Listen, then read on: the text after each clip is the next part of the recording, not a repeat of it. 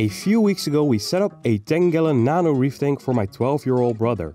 I showed you a step-by-step tutorial on how you can set up a reef aquarium at home. I hope you feel inspired to join me on this journey and set up a Nano Reef tank for yourself. An aquarium can be a fun addition to your home or workplace. They are proven to reduce stress and have an overall beneficial effect on your mental well-being. Reef aquariums, however, can be pretty expensive. For example, the reef aquariums in my bedroom cost me between 2,000 and 7,000 euros per aquarium. Compared to these large aquariums, Nano Reef tanks are an affordable alternative. My previous 10-gallon Nano Reef tank cost me less than 700 euros, including all the corals and equipment. These small aquariums do not require a ton of fancy equipment and don't consume a ton of electricity. Although setting up an aquarium is pretty exciting, you cannot add livestock to the aquarium immediately after setting it up. You have to wait for the bacteria culture to settle. This is called the cycling phase. Usually it's best to wait a few weeks in order to ensure that there is a healthy bacteria colony present in the aquarium. These bacteria act as a biological filter for the waste your livestock produce. Today it's finally time to add the first few corals to this aquarium. I let my brother pick some of his favorite corals from my aquariums and I think he made some great choices. Some of my aquariums have some unwanted pests in them. These are very common to hitchhike into an aquarium if you don't properly dip your new corals. Before adding new corals to an aquarium, it's best to bathe them in coral dip. Personally, I like to use this solution. It smells really nice and seems to get rid of most unwanted pests. The dipping process is quite easy. You fill a container with salt water, either from your own aquarium or from the water that the new corals came in. Next you add some coral dip and make sure it's mixed very well.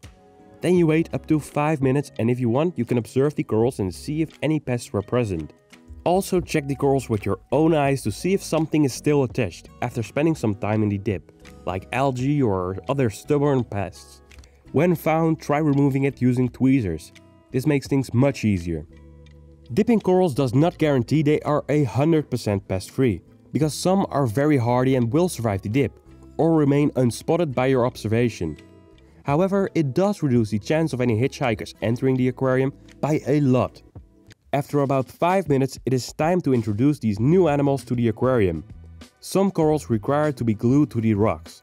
This is to make sure they don't fall off the rock and end up face down in the sand. My brother and I decided to create some gardens in the aquarium. We want to create a nice garden of zoanthids a bit lower on the rock. Zoanthid polyps are one of the easiest corals to keep in a reef aquarium. There are 3 types of coral: soft corals, LPS corals and SPS corals. Zoanthids belong to the soft corals as they do not have a skeleton. Be careful handling corals though, because they contain poison that could cause skin irritations or infections. Since I want to keep this aquarium as low tech as possible with very little need for maintenance, we will focus on soft corals and a few LPS corals only.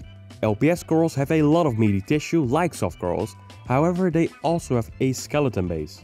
SPS corals or small polyp stony corals are a bit harder to keep without adding a ton of additives and supplements to the aquarium. They also require strong lighting and flow, which this low-tech setup doesn't have.